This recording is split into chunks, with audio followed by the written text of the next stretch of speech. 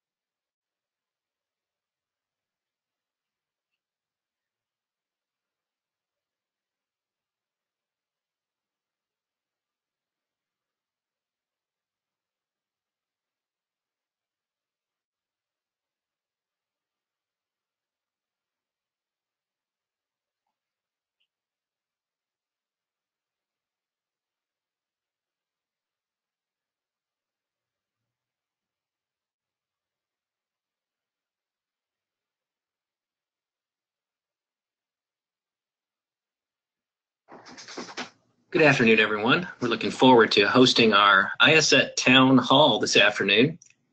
It's nice to see each of you here. We see a lot of friends who are connecting right now and preparing for our town hall. This is the opportunity to learn about all the neat things that are happening at IACET and ask us some questions about things that are happening. We see our friend Mercedes Alvarado all the way from Puerto Rico. Mercedes, it's nice to have you on board. I just unmuted your line. Tell us how you're doing and how is the island looking after the hurricane? Can you hear us? I've just unmuted you. Would love to say hello. You may not have a microphone. If not, that's okay. We just wanted to check with our friends in Puerto Rico and see how everything was going. There's no mic. She says hello, and hopefully things are starting to get, she doesn't have a mic, but things are starting to get back to normal for our friends in Puerto Rico. So Mercedes, it's nice to have you on board today. John Spittler, nice to have John with us. John is one of our longtime commissioners, and he is with us today as well. Today, we will be greeted by Peter Finn. He is our chairman. He was due to come in any moment now and say hello. He is the chief learning officer for the Society of Women Engineers in Chicago. Our treasurer is Jim Barnes. He is from OSHA, the Office of the Assistant Secretary of the Department of Labor. He is also in Chicago. And here are some of our other IACET officers, some other run-bys that we can take a look at here before we begin our webinar in just about 3 minutes.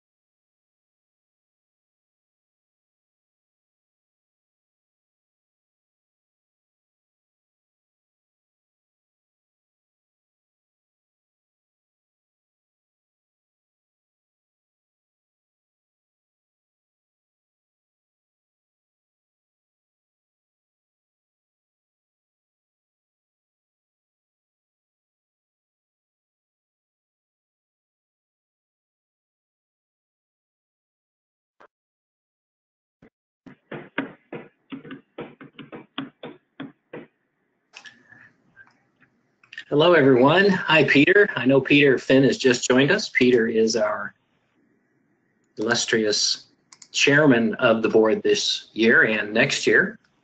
Peter is from the Society of Women Engineers. He's the Chief Learning Officer. I think he's got another title called Deputy Executive Director. Is that correct, Peter? That is correct. Yep. And that means you have a whole lot to do. Those are two usually exclusive titles, but when you've got a good person in the position and as talented as you, you can do it all. Peter, it's nice to have you here today. It is now right at the top of the hour. We wanted to go ahead and thank everybody for being here and let you just kind of introduce the concept of the town hall and welcome everybody today. Yeah, thanks, Joe, and thanks for the kind remarks there. I just want to welcome everyone and thank everyone for being able to attend this afternoon. And I know since the last town hall, a lot of things have gone on, and I'm really looking forward to hearing all the great things that Joe and his team and all the volunteers have been up to. So I guess I'll pass it back to Joe and he can kick things off. So thank you.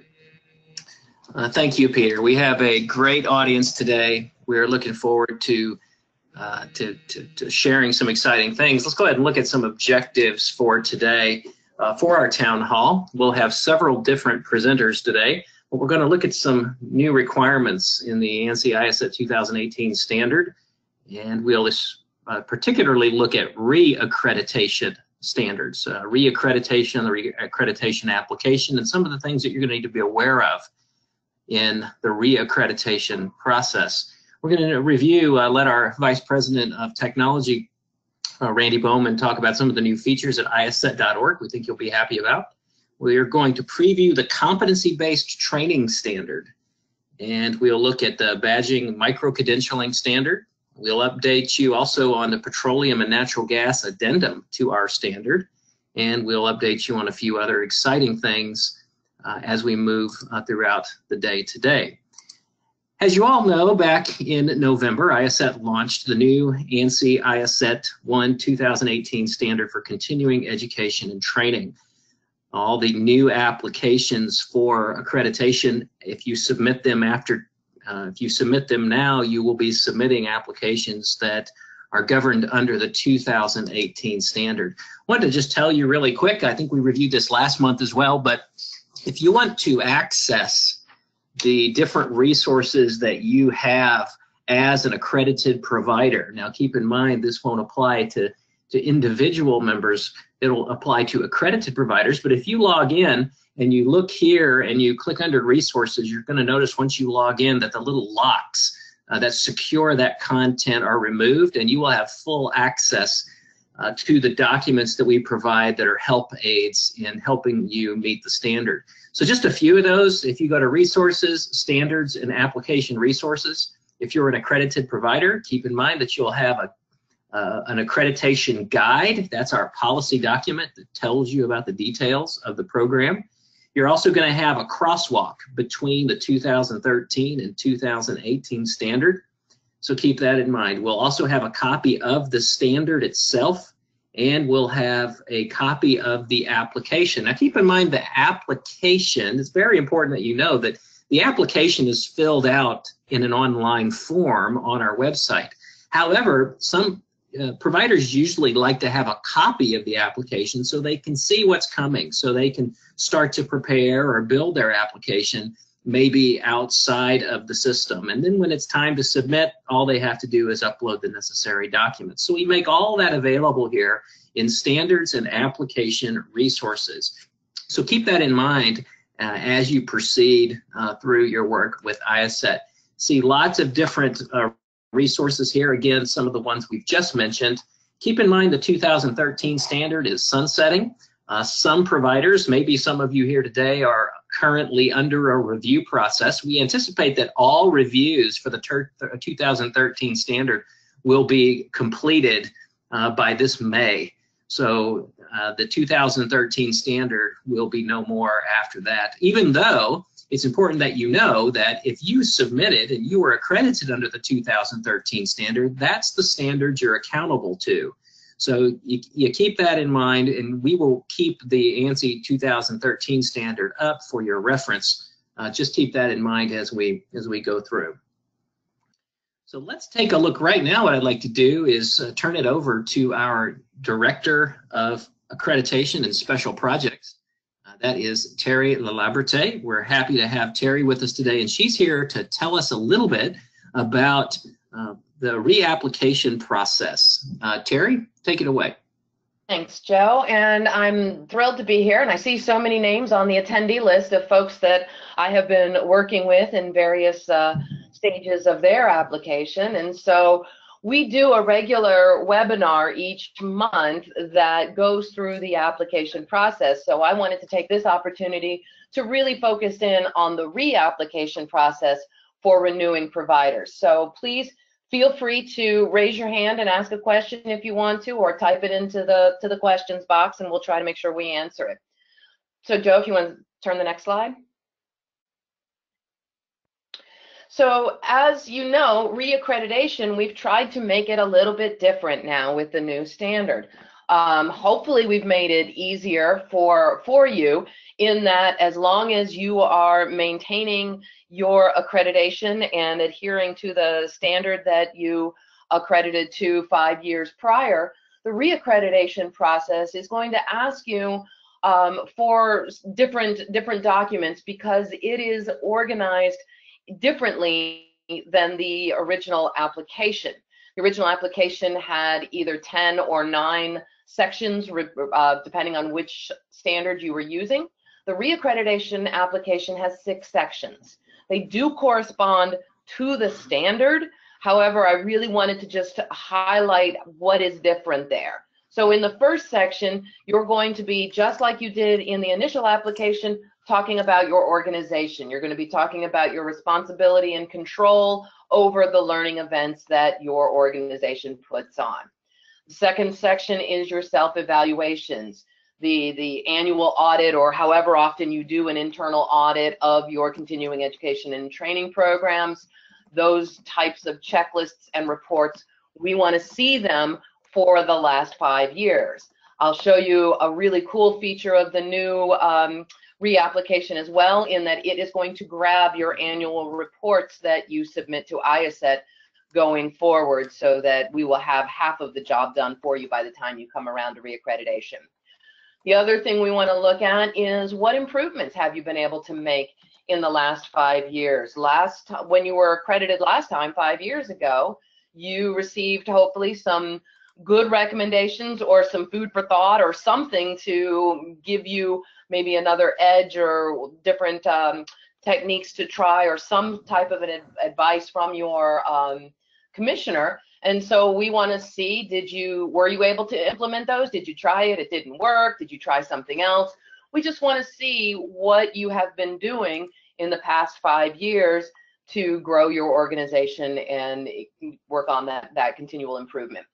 The next section would be the standard compliance. This is where you would give us sample materials from your learning events for each delivery method that is employed by your organization. So if you offer only live face-to-face training, then you're going to give us all of the documentation from soup to nuts of your training course. So you're going to show us your needs analysis, you're going to scan your learner communications in, you're going to give us the CEU calculation worksheet, all of that type of information that shows that this course meets the standard.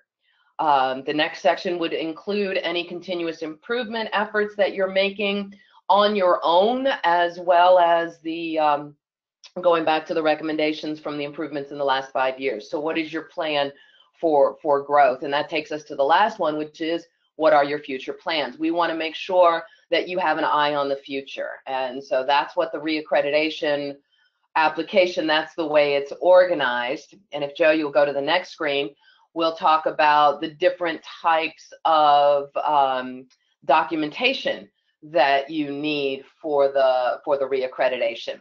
So in initial accreditation, you'll know that you need policies, processes, and evidence. And so what I wanted to pull out here is, you still have to have those policies, process, and evidence, because we're assuming that you're still using those, but for the application, you will be putting forth narratives that will detail the changes, that will explain the recommendations and the impact of those changes that you've implemented.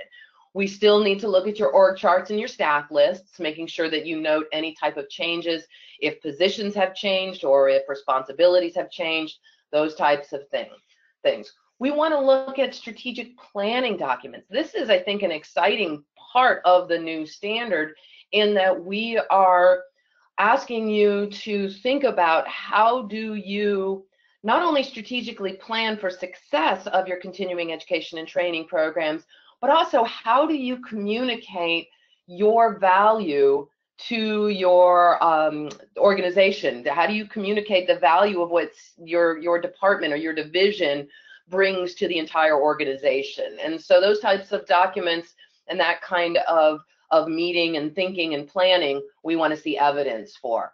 Obviously, we want to see the CEU calculations. We want to make sure that those are still accurate. And again, if you're using distance ed and face-to-face live training, we're going to want to see CEU calculations for those two types of courses. If you're doing a hybrid or a blended type, of course, we want to see the CEU calculations for that as well.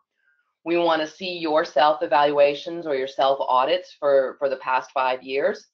As I said, we want to see the learning event documentation showing standard compliance. This is also going to be something that your site reviewer will really dig into at the site visit, is looking at all of your learning events and their documentation, as I said, from the needs analysis to the evaluation after the training has been delivered. And then we'll ask to see a calendar of future plans.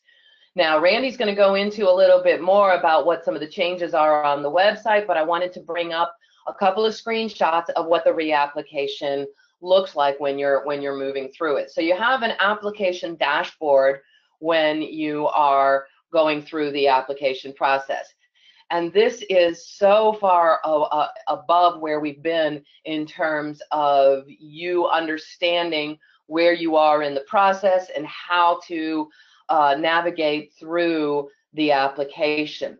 So one of the number one thing, and that's why I numbered it number one, is I love the fact that we now know who is responsible for the next step. That is number one up there. When you log into your portal and you go into your application, you're going to see awaiting action by, and it may be you, it may be IACET staff, it may be one of your reviewers, but you'll always know where the ball is.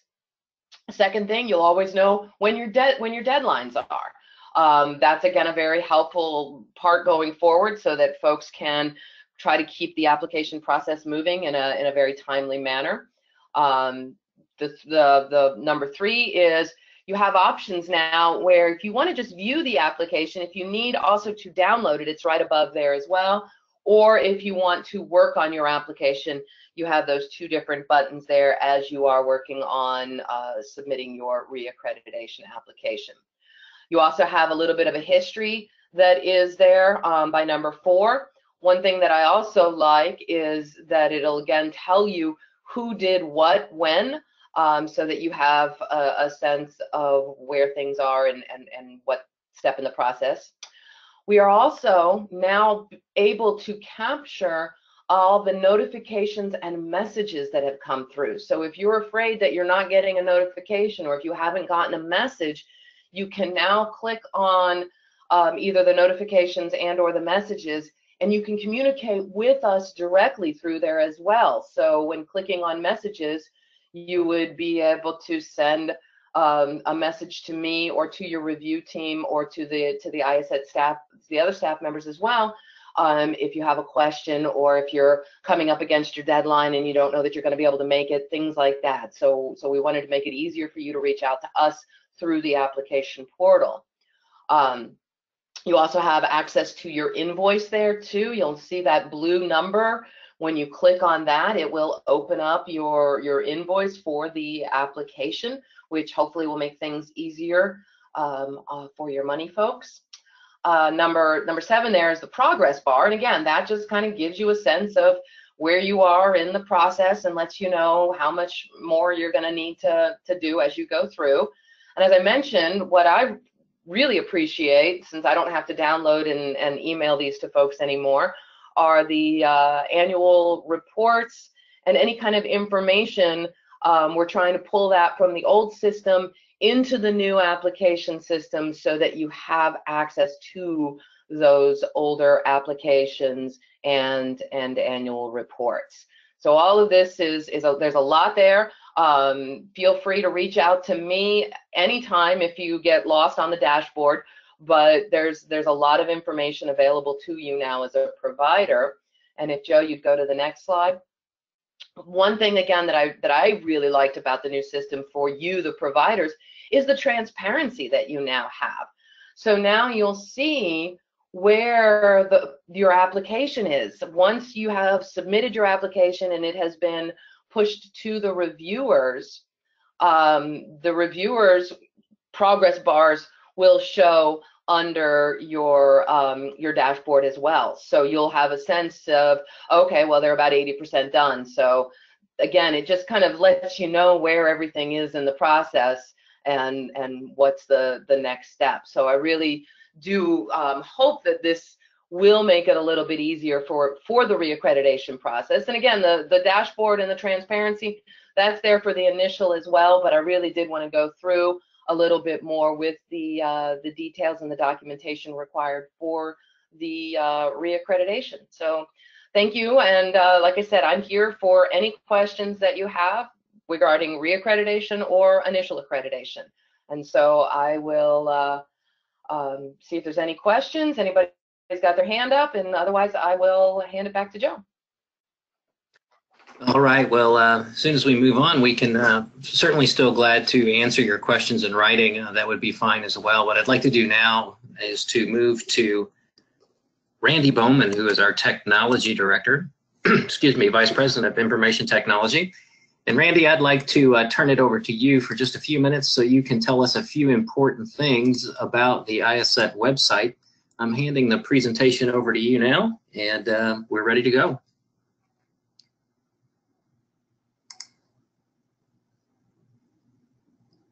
And unmuted. There you go. Okay.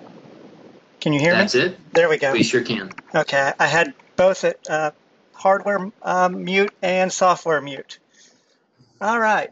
Thank you all for coming today. A lot of what I was going to talk about, Terry talked about, so we'll go a little less on those screens and look at some of the other things that we have coming up or that we've done recently.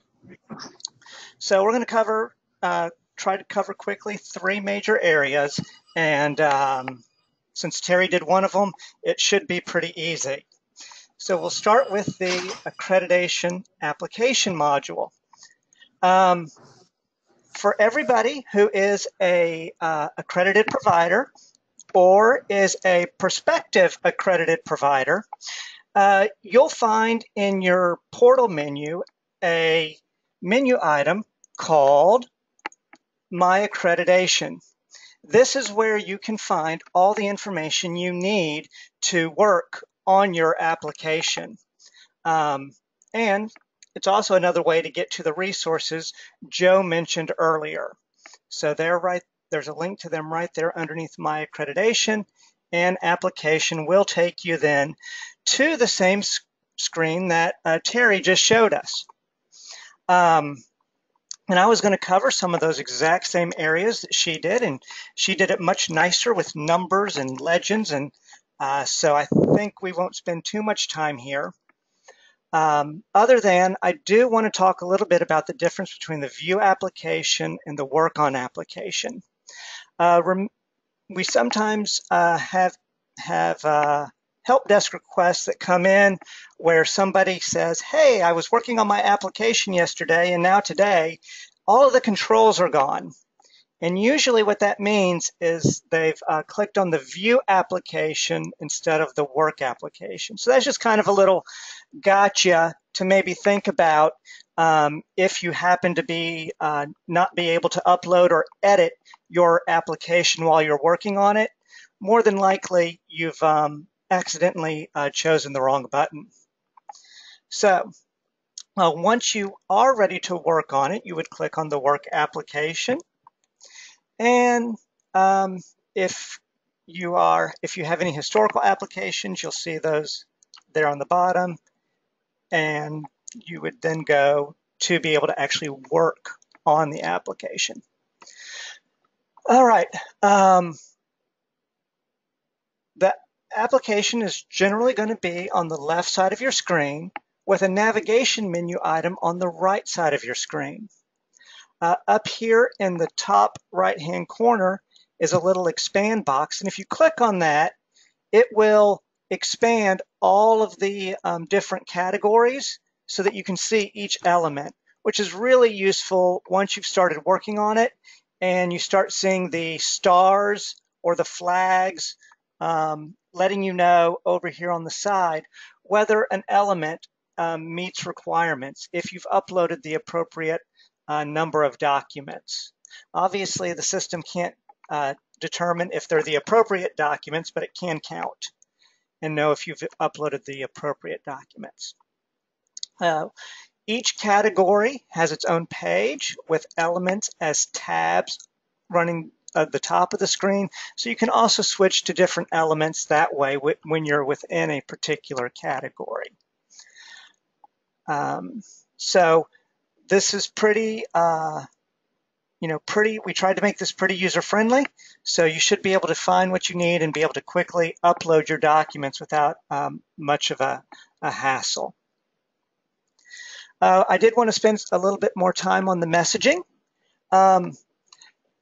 One of the things we're trying to make sure doesn't happen is, and I'm sure everyone else has had this happen too in a corporate environment, is a lot of times our Outlook or our inboxes become an unintended repository of knowledge, and information can get lost if people move on to other positions or other jobs. So we really wanted to take the email out of this. So all of your reports that are emailed to you, you will get an email copy, are then also stored in the messages section. And that's where we would like you to come in and use if you have a question. So if you do get a report and you have a question about it, you can click on the messages, come over and click reply right here in the system, write your message and send it, and then your reviewers will be notified and be able to respond appropriately. And this will keep the information that when they respond tied in with the application. So if you get a promotion and then in a few years your replacement's coming in and trying to follow up, they don't have to come looking for you and you digging through 3 years worth of emails to find that piece of information. All right. Another big area we want to talk about is marketing, how you can use the IACET website to market yourself. And here we go.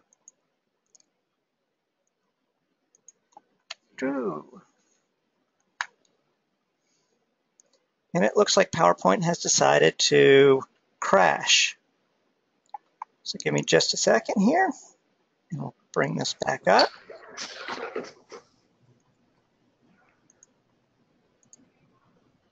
All right. Every accredited provider has a profile, a public profile that's available on the IACET website, and that's under Resources Accredited Providers List. This allows consumers to come in and find who are IACET accredited providers, and of course they can search by either name or industry or country, looking for whatever it is they want to look at. So one of the key things you can do is keeping your public profile up to date for consumers who may be looking for providers of certain kinds of information. So when they click on profile, they will get a screen that looks kind of like this, that has your icon, your logo, your links to your social media, the training formats, and just a quick brief summary of who you are and what it is you do. They can also click the accreditation certification and check and make sure everything is still up to date by seeing your online certificate of accreditation. So these things are available on our public website for every accredited provider. So the question is, well, how do I make sure that data stays up to date? And so once you log in as an accredited provider, right there on the dashboard, you'll see a promote your membership box. And if you click the edit, the blue edit, it will take you to a screen that looks an awful lot like the profile, but does have edit buttons. So you can click on edit and change any one of the little components that we do provide as part of your public profile. All right, so you just click edit, change the information, click save, and it'll automatically be updated on your public profile. As part of the annual review process, we will display this information to you. So every year you get an opportunity to make sure that, no phone numbers have changed, links haven't changed to your website, addresses haven't changed or anything like that. But you can also come in anytime and just click that edit button to update that information as well.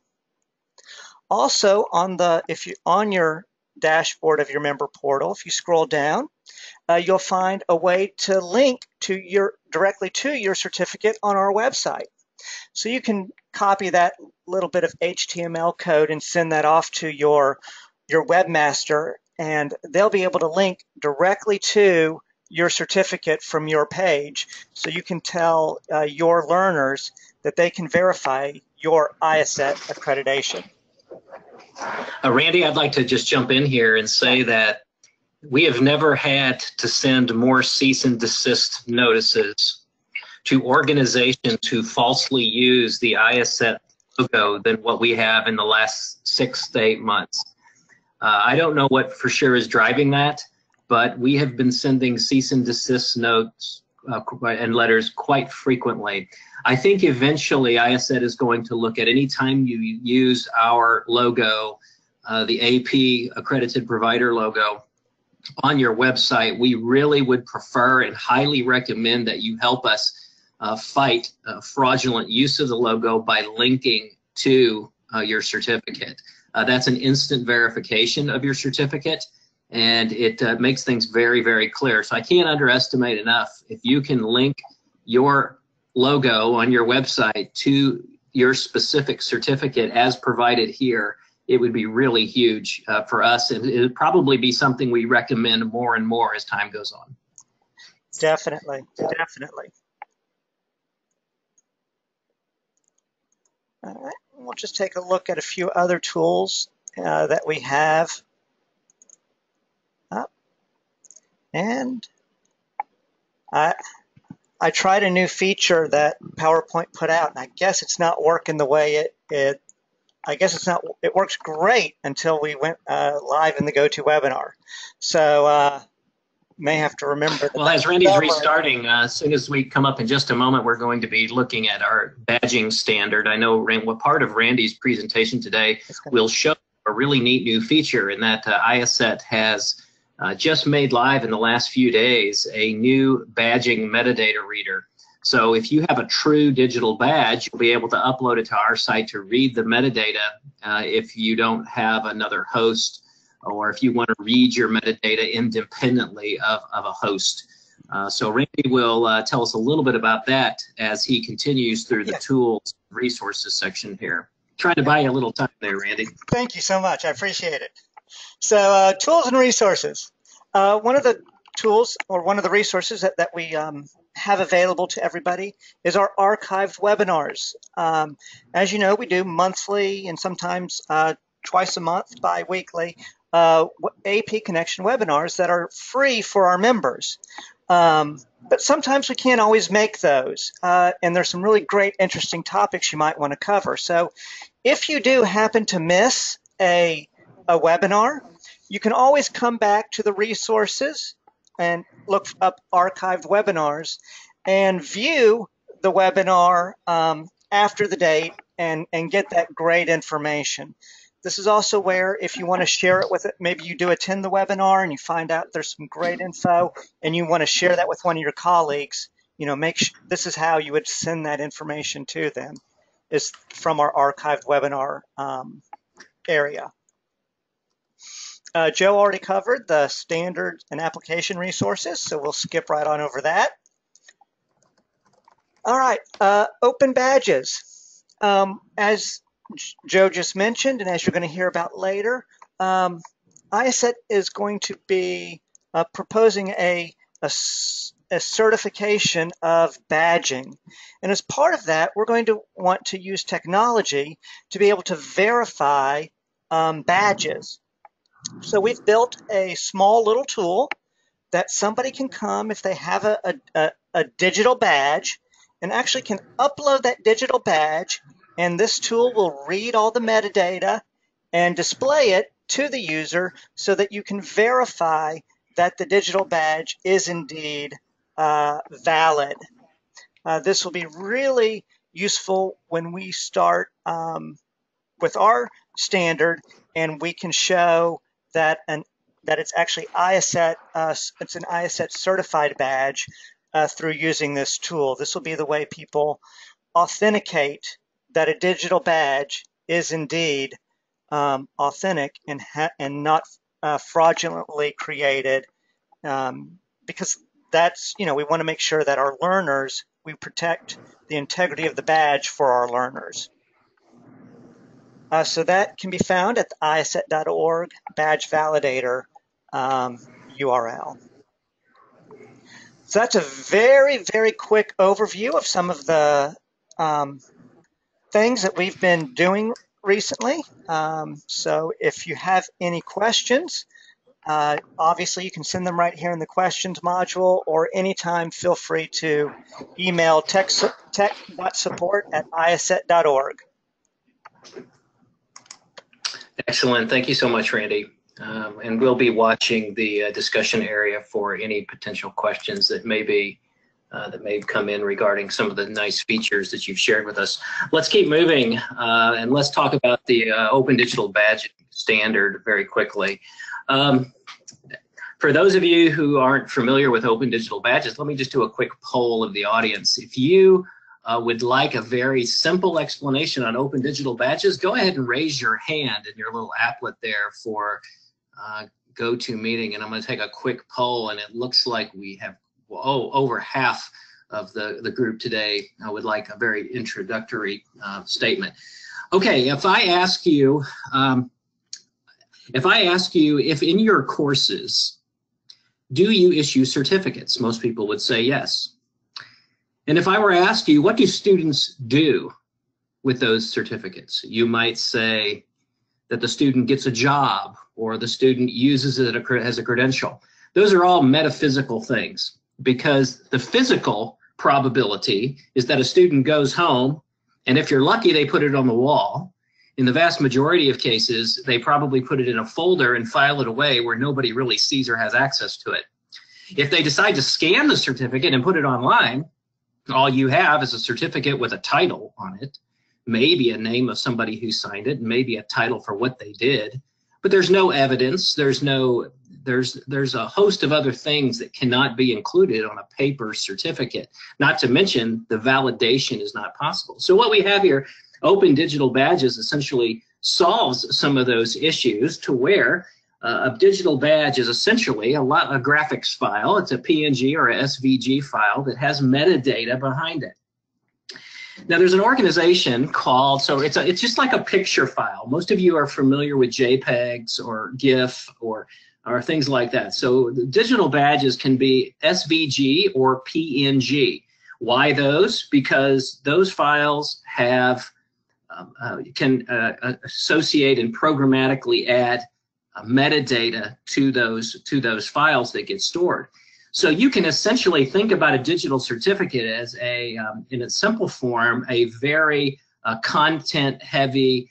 It doesn't have to be content-heavy, but it could be very content-heavy. It has a lot of data in the badge that can be portable and moved around. So there's a group that came along and they said, it was called Mozilla, and quite some time ago they said, you know, if there's going to be such thing as digital badges to share credentials, then what we would like to do is to at least develop a technology standard that everybody can use so we can pass these digital credentials around and they can be used uniformly, because it really doesn't do the whole continuing education and training and educational ecosystem any good if a provider does just proprietary badges, because it's only good then on their system. Well, what happens if the user wants to take those credentials off of the proprietary system and go to a new job? It should be theirs. The credentials should be portable.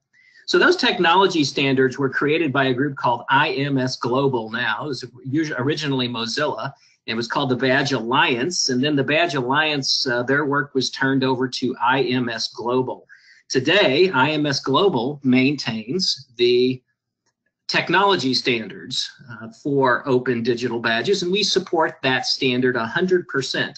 The new IACET standard for digital badges does not recreate the digital framework for which open digital badges are on. We support the existing work of IMS Global and their commitment to maintain the actual technology backend standards the standards that make up the structure of the badge.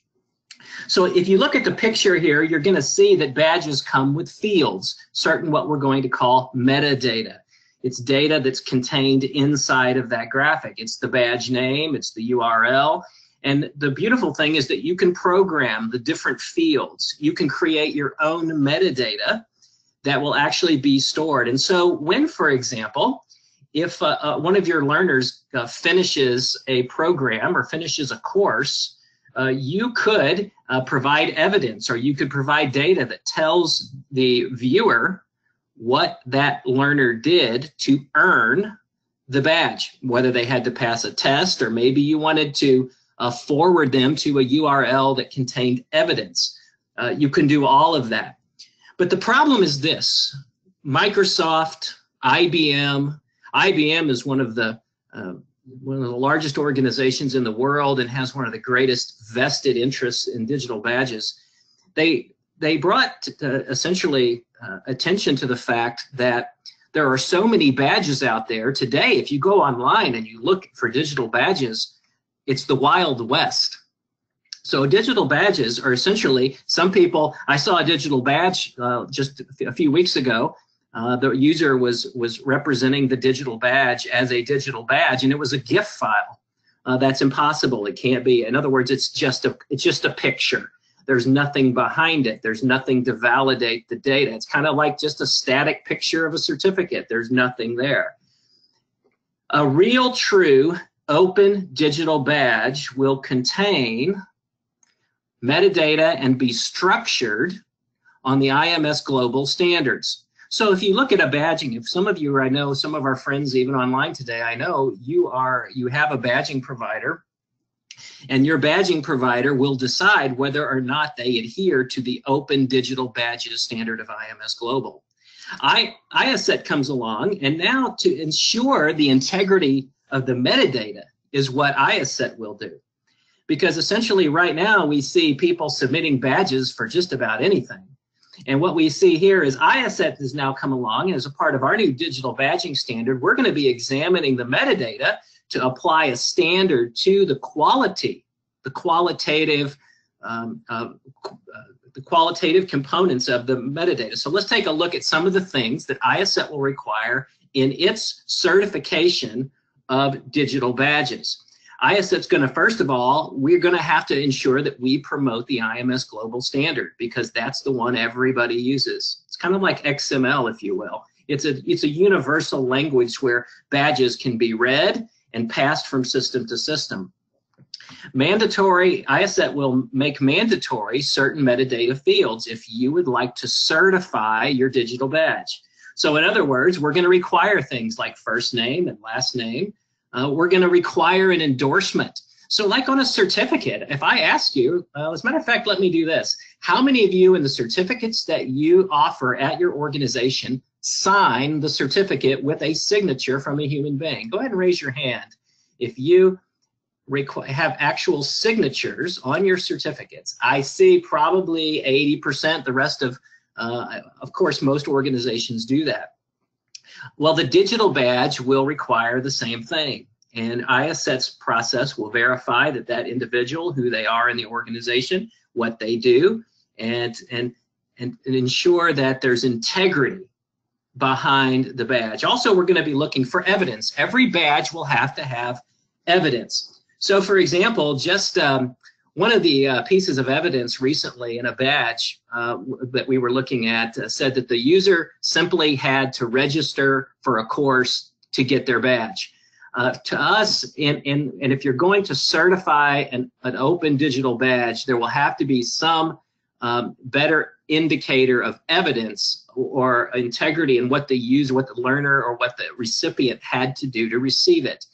And see, so when we apply this type of standard, what we've gotten feedback from some of the largest corporations in the world and a whole task force of people who have been researching this is essentially that if we apply this standard, it will help clean up the digital badging ecosystem. Now, that doesn't mean that some people will still offer badges that aren't the correct format, or they won't really mean a whole lot, or in some cases they may be even fraudulent. But when you offer an IACET badge, it's verifiable. We will have somebody look at it and determine if the metadata standards actually have integrity and that meet the standard. So I'm sure there'll be a lot of questions about this. So let's take a look at a little bit more about the badging program. The draft standard has been completed. We're just finalizing those drafts now and getting it in a good structure to publicize. The standards, we decided to delay the launch of the badging standard into this year because our board of directors and our badging task force wanted us to research what we call a taxonomy for badges. I'm going to show you the results of that work. And essentially, the big badging organizations who had the vested interest in badging said, you know, badges, we don't really know what they even are. You can get a badge for just participating in doing something simple, or you can get a badge that really indicates some type of license. Those are two very different things. So we sent our consultants and our task force groups out to research some of these issues, and what you see is the result. This document will be available a little bit later publicly, but for right now we wanted to give you a taste of what this will do. Now, the badge that you create that will be eligible for IACET certification will have to declare what type of badge that it is, whether it's a simple participation badge or whether the learner would have had some type of proctored assessment and it would be more applicable to a performance badge. If you gain licensure from your badge, then it should communicate that, because then people and the large companies who are looking to digital badges will be able to make fast decisions.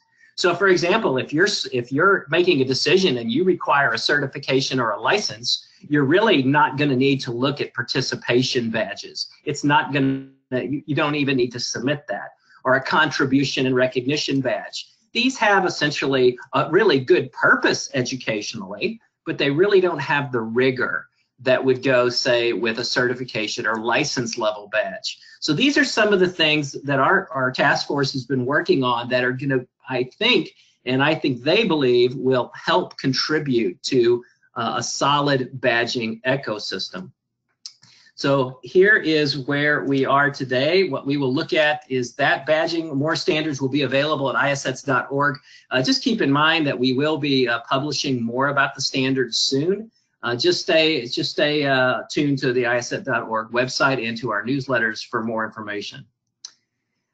Competency-based training. IACET has worked hard to create a competency-based training standard. Essentially, organizations have essentially decided that the clock hour method is not always the best and most efficient use of time in a training environment. That maybe a learner needs less time than what was originally allocated, or in some cases more time. I'm sure all of you can attest to the dynamic nature of what students may or may not need.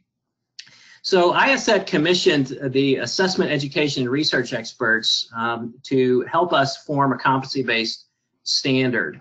And it's different from the clock hour standards. Essentially, now IACET standard today for the CEUs, it focuses on time. So if a student's going to say get a 0.3 CEUs, then they need to be in the class, in the learning environment or online for 0.3 CEUs or for 3 hours. With the competency-based approach, it won't matter how long they spend. There's a methodology that will go with determining the competency of that person and being able to help the provider develop a competency model. Let's take a look very quickly. Just want to thank these people. These people are our standards development task force that have been instrumental in helping us forge this new highly relevant standard to industry. We also have our Blue Ribbon Task Force. Some of you will recognize Bill Rothwell or Elaine Beek, who wrote Training for Dummies. Some of you will recognize Patty Phillips and her husband's work on the level 5 course evaluation for ROI. That comes after level 4 in evaluation by Kirkpatrick. You'll have level 5 by the Phillips. Patty was on our team, and others that have contributed to this standard. We also have a business advisory task force, including representatives from Chevron, Siemens, Emerson, and Rotary International, as well as a great organization from Singapore, which happens to be, interestingly, one of the most advanced countries in the world when it comes to competency-based training. More on that later. Here is essentially an outline of the categories in the new competency-based training standard. And here's how it works out. Levels 1 and 2 are for your providers. And keep in mind, it's very important to know that the categories that you see are not necessarily sequential in nature. They are essentially categories that need to be addressed, but in sometimes before you ever define your learning environment, for example, you're going to want to define your competencies and outcome. So the standard deals with providers. Standards categories 3 through 6 deal with the designer. We see category 7 deals with the facilitator, the facilitation of the learning, and it can be any number of different ways to facilitate the learning. That's the really interesting thing. It can happen on the job, it can happen in a classroom, it can happen online. We're not limited to traditional learning environments. Also, we have assessments for the learners, and finally we have an impact level or category 9 where you evaluate the program, and then we have essentially that starts over again to essentially promote a system of lifelong learning. So that's a preview of our new competency-based training standard. Here's how the calendar will work on this. We've just completed the first edition of the standard. It's being completed right now. And there'll be a CBT white paper by May 2018. We are going to expose this for the first time at the ATD conference, and it will be on the IACET website. We'll open it for public comments for May, June, and July. We're going to finalize the second edition of the standard in August, and we're going to prepare governance documents and program materials for launching a competency-based training accreditation program in the third quarter of 2018. And then we'll launch an accreditation program for competency-based training in 2019. So these are some of the things going on with what we're calling competency-based training. Finally, we have just a few minutes left, 12 minutes left in our time today. So what I wanted to do is tell you a little bit about the Petroleum. Actually, let me pause for just one moment and see if we have any questions.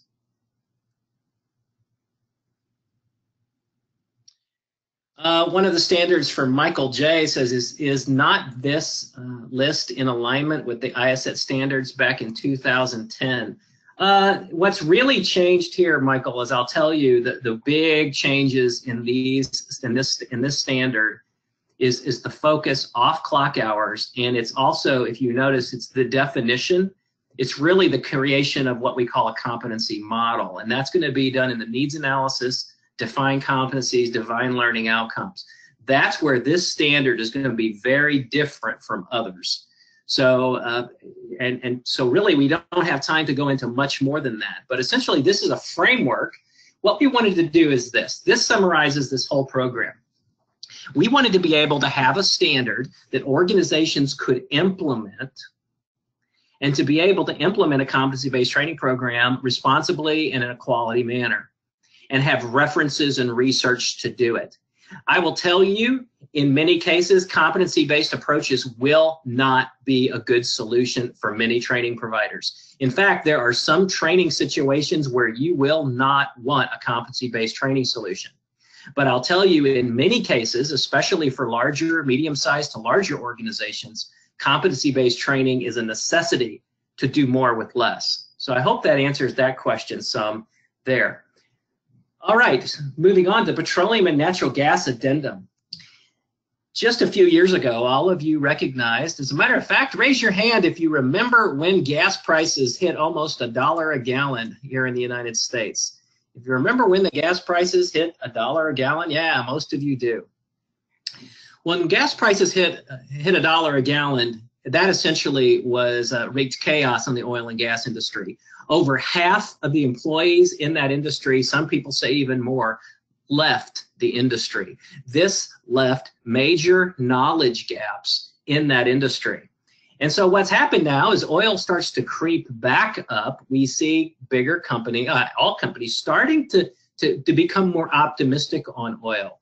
And they are slowly beginning, we're seeing a positive momentum in the industry, and that means they're gonna have to hire new people, and they don't want to learn through death and injury. You all remember things like the Macondo disaster down in the Gulf of Mexico. Part of that was due to poor training. And the oil and gas companies have said, you know, we really don't want to relearn through death and injury. Macondo alone cost us 15, maybe $18 billion. And we can take a fraction of that, reinvest in higher quality training, a higher standard, and to move forward. So what IACET did is came along, and there was no de facto training standard in the oil and gas industry. Now we see that there is one, and IACET is that standard. However, the oil and gas providers, Chevron, Baker Hughes, Tucker, Technip, Tucker Energy, ASTM, and the Federal Bureau of Safety and Environmental Enforcement wanted higher standards. They wanted IACET's framework, but they wanted to extend the requirements. And that's where we came up with the IACET Petroleum and Natural Gas Addendum. And that addendum is essentially a list of requirements that go beyond IACET's. So a few of those things, was there a question? Maybe not, okay. So these companies came together, and their goal is to adopt the IACET standard in contracts that companies use to solicit training providers. So for example, when Halliburton offers training, or they need training, there are potentially thousands of service providers that work for Halliburton.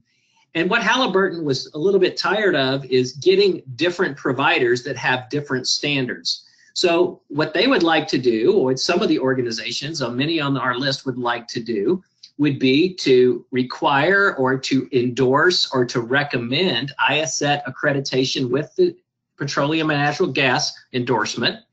And then they will feel comfortable with those providers have the quality and the rigor that's necessary to maintain integrity and safety in this critical industry.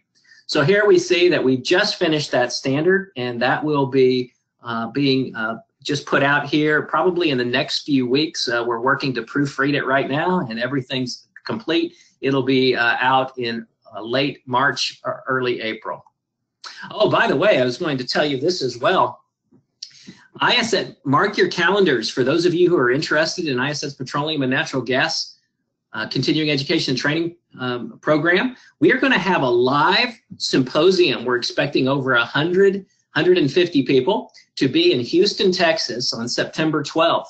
On September 12th, we're going to talk about issues unique to oil and gas. We're going to look at the IACET Addendum. We're going to be able to go over that. Also, the IACET Addendum was designed to meet other standards that are not they're quasi training standards, they're low-level training standards, but IACET's standard or addendum complements those of the American Petroleum Institute, the International Association for Drilling Contractors, and other key organizations where we took our addendum and essentially made sure that our addendum synced with the standards in those other industries. So when you do the IACET standard, you're meeting the other standards already, which is a huge marketable efficiency factor here for IACET and for the people who will be using and adopting this standard. Also, too, here's just a few new things. IACET has, we have engaged the Asia Pacific like never before. If any of you are interested in hosting a webinar in the middle of the night here in North America, feel free to contact us. You can go to IACET.in or IACET.org/Asia Pacific, and you can submit a webinar proposal there. If Asia Pacific isn't your area, then we've already chosen our webinars for this year. But Asia Pacific, we have probably about 1,000 different providers and different people that we engage on a monthly basis in the Asia Pacific alone. And after our recent trip to India, after our upcoming trip to Singapore, we wanted to dedicate and to engage this region of literally over 2.3 billion people. It's a massive group, and they are in need of high quality training standards. Also, too, one of the things that is really going well for IACET is our adult learning workshop. Now, I would bring your attention to one of our latest newsletters. The latest newsletters says that the adult learning workshop is a great way for you to help comply with your standard. One of the things that we ask in the standard, there's two specific standards that deal with the ability of what your instructional designers and your instructors to be familiar with adult learning. And one of those standards says that you're going to incorporate adult learning principles into your instructional design. And then it says that your instructors and your instructional designers have some type of professional development plan of their own that focus on teaching skills, not just content, not just the subject matter, but literally on how to teach and convey information in a quality, meaningful way. So IACET, if instructors go through our program, it will actually be a credit to the organization to be able to document that during their re-accreditation process, because our adult learning program is essentially a condensed 2-day program on how to teach adults. And it's a lot of fun. It's really great. And the cost, we've tried to keep it down, so it's very, very reasonable. All of our adult learning workshops can also be taken remotely in our interactive classroom, although you do have to have a webcam because we're talking to you face-to-face during those sessions. So it's a very highly interactive and engaging session. So here are essentially your email addresses and names for those of us at IACET if you'd like to contact us with questions. And we appreciate your support. We see a lot of people thanking us for our webinar today. We have about 3 minutes left for any additional questions that you may have. We are grateful for all of you and the time that you spent today. Is there any additional questions about any of this? If not, we'd be happy to take your emails, and we'll just Joe, we have, I think, one question. I have an attendee with her hand up. Tanika Bennett, I'm going to unmute you. Sure, go right ahead.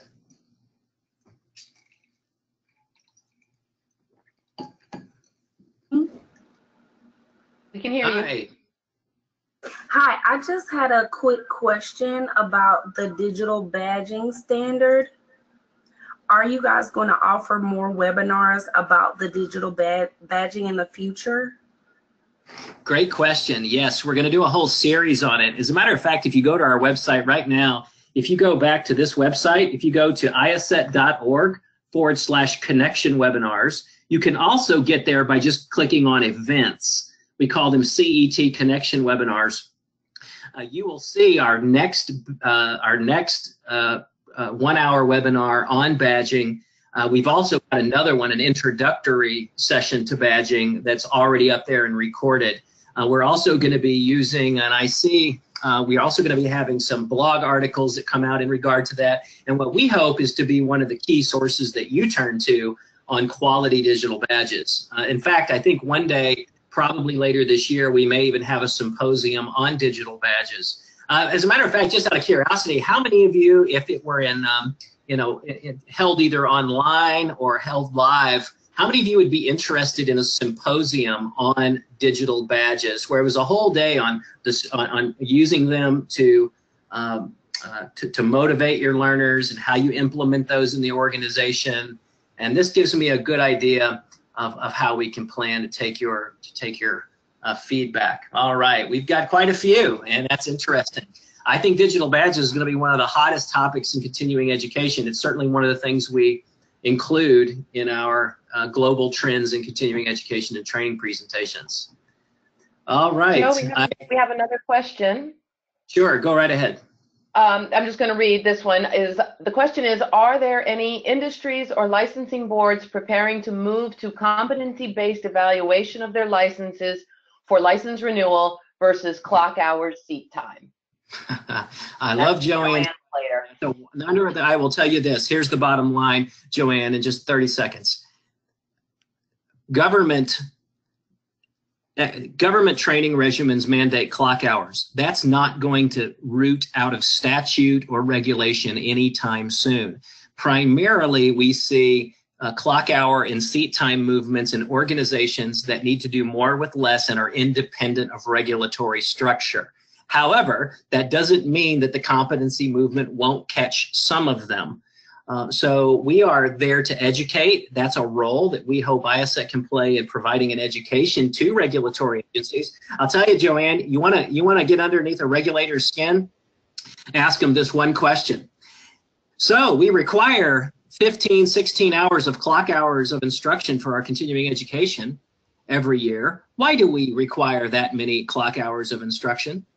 And if you ask them, they usually don't know.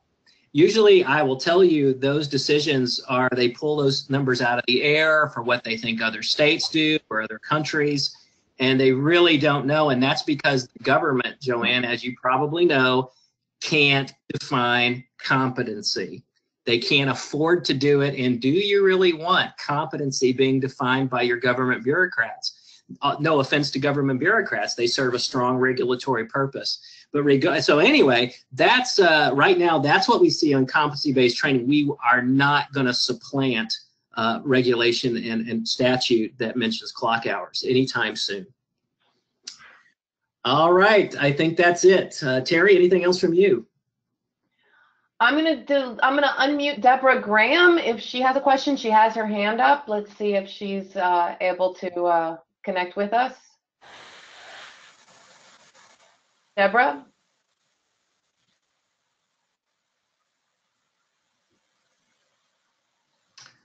Those may have been left over from the previous question. I'm not sure, but whatever you have time for, Terry.